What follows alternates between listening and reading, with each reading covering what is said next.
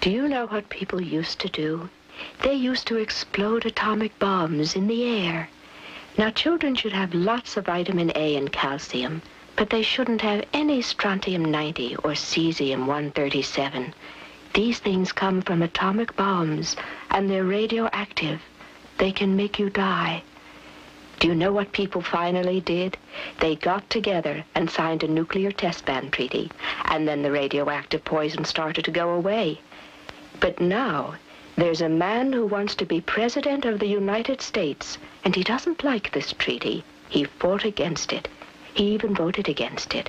He wants to go on testing more bombs. His name is Barry Goldwater, and if he's elected, they might start testing all over again.